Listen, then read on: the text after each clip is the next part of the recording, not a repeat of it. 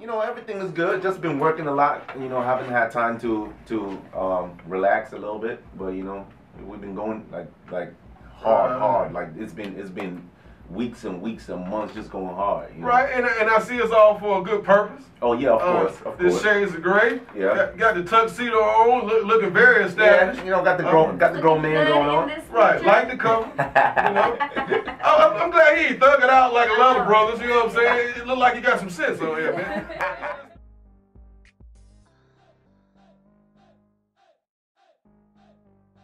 And just some straight down good music. Period.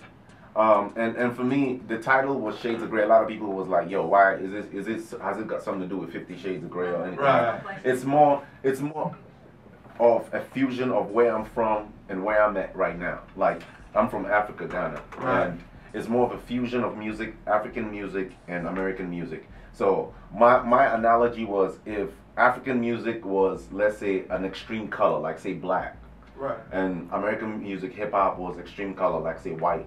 My music represents all the shades that exist between those two spectrums. Hey, try to get deep on us, Try to get there, everybody want to come with their meanings. I hear that. And, you know, it's just to me that's what it was the best way to explain it. So if you listen to it, you should expect to hear everything in between, every musical sound between hip hop and African music. All right. Reggae in between there somewhere? You got there's reggae in there too. Chinese, so I got reggae in here too. All right. She got to get that in here. Look at Of course. You gotta represent All day. You gotta represent all day.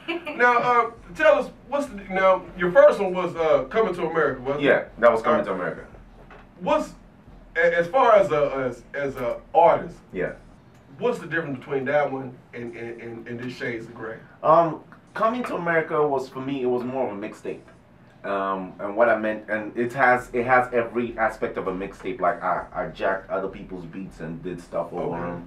I had a whole bunch of features. I think I had about 7 features. All right. Jagged Edge, Gucci Man, Rashida. It was a lot of features. But this is more me, so it has no features on it. This is gonna be more of an album type feel. It's an EP, so it's only 5 songs, but it's more me. It's like me with no features on it. Okay. Yeah. All right. So you run Rocksteady Music? Yeah, Rocksteady Music Group is my production company. Okay. So everything I do music wise comes up under Rocksteady. Under Rocksteady. I have a publishing company too, Selton Music. So I have Rocksteady Music and Selton Music. You got your business right, don't you? You know, a little bit here and there. You hear that, ladies? Got his business right. So a person that wants to come work with you, what should they have, like when they come and approach you? I mean, well, it depends, because that question is a little complicated when it comes to me because I do so many things. So when you say work with me, I own an artist. Okay, because I own a studio. Okay. So if an artist comes to me and they just want to use my studio, you know, they can book the studio and get to use it with my engineers and all that. Okay. Or if they want to work with me as a writer or as a producer, I could do that too. Do you manage? No, I don't. You don't manage? No, I don't. Okay. I need to be managed.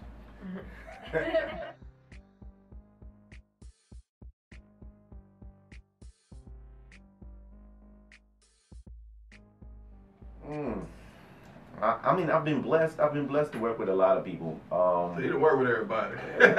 Yeah, maybe Jay-Z on the rap tip. Okay. You know, just for good time's sake. And then on the R&B singing tip, I think maybe artists like Sade for me.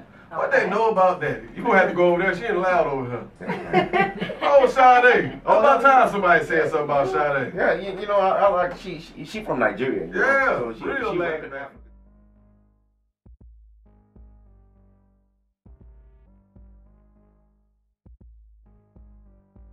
Once I graduated, I was like, you know what, I'm gonna start, you know, doing what I love to do, because I really did the school part for my parents, you know. Yeah, so I hear that. It's an African thing, like we like to take education real serious. Right. So you wanted to do that for your, you know what I'm saying, like traditional, or you know they really wanted to see you. Exactly. I mean, I actually had to deal with my mom. Like, I mean, she passed away, God rest her soul, but I had an agreement with her. She was like, look, you finish college, and after that, you do what you want to do. And that's real. I was like, bet that. So she was like, where you want to go? So I picked up Usher CD, it said Atlanta. I picked up Jagged Edge CD, it said Atlanta. I was like, damn, it gotta be popping out there in Atlanta. So I came to Atlanta. And did your thing.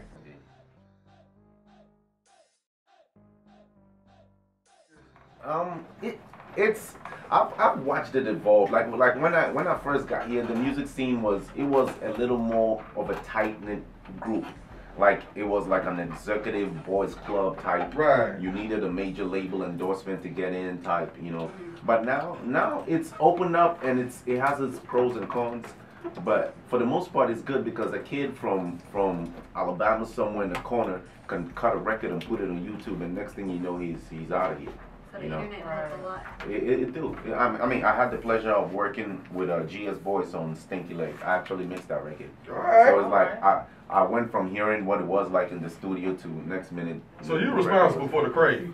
Oh, nah. You gotta do the stinky leg for us. Oh no. You came over today. Oh, yeah. I was too busy engineering. I didn't get to watch them do it. So, I hear that. yeah.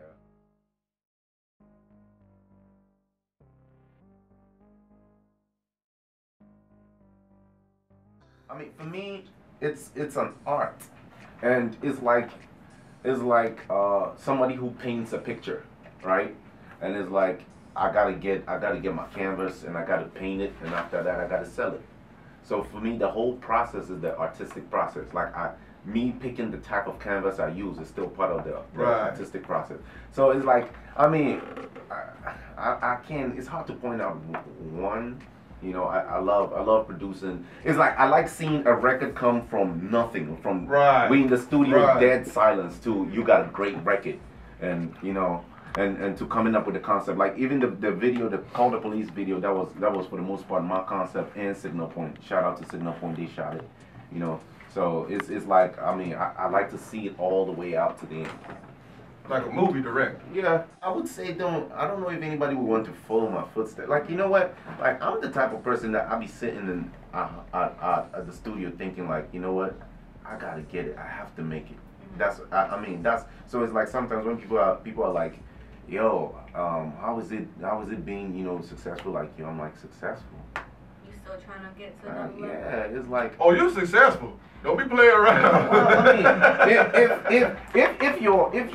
if you set out on a journey to get to New York, and you get to North Carolina, and somebody asks you, how does it feel being successful? You got to North Carolina. Right. What you gonna tell them? So you said it ain't over I'm not yet. there yet. I'm not there yet. So you said you ain't peaked yet. He's still hungry. No. Yeah, I hear that. As long as you're hungry. What else are you trying to accomplish? Like, you trying to? I mean, I want a baby in the ghettos of Africa somewhere in the back corner to be changed or moved by my records. You know, I want to be able to do shows, fill out stadiums and do shows. And then I want to be able to go back to Africa and give back to my community. You know, at least I know I ain't gonna be able to change the world. Right. But at least do your part. Yeah. No, I mean, to me, it brings me joy. It brings me joy to help somebody, like to see a smile on someone's face. Like it just brings me joy.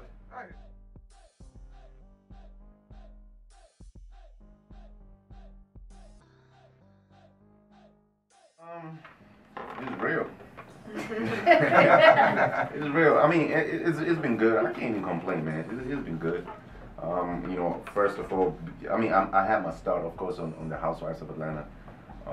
You know, Kim Zolciak, Toddy. Shout out to Kim. Party to the party. What's up, sweetie? Not shout him out. What's up, Party sweetie? to the party. I'm still trying to get Kim May to come on the show, man. Party to the party. I've been trying to get Sweetie to come on the show, man. Shout out, Sweetie, man. Holla at me. Are you gonna do any spin-offs? I don't know about that. I mean, I don't know. I mean, my thing is whatever God lays on my table, you know, I partake of it. You know, right now, it's just after this Housewives thing, we doing this Candy Factory with Candy. We actually filming right now. Is the first season. Right. So we're filming that part right now. You're a host on Candy Factory? Well, it's not a host. It's not a show. It's not that type of a show. It's like, it's a show where we take in average people from everyday life and turn it and make them superstars. Well, yeah, we try our best to. And I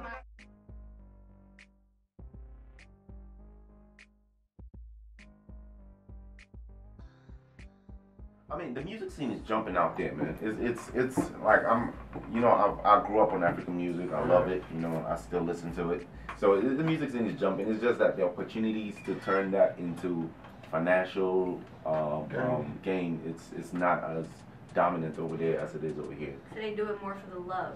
Well, yeah, you got that's For the that's the people. only reason why you do it out there. That's good. You know, it's like it's not You can hear it in it too. Unity. Exactly. Yeah, you can Exactly. hear it.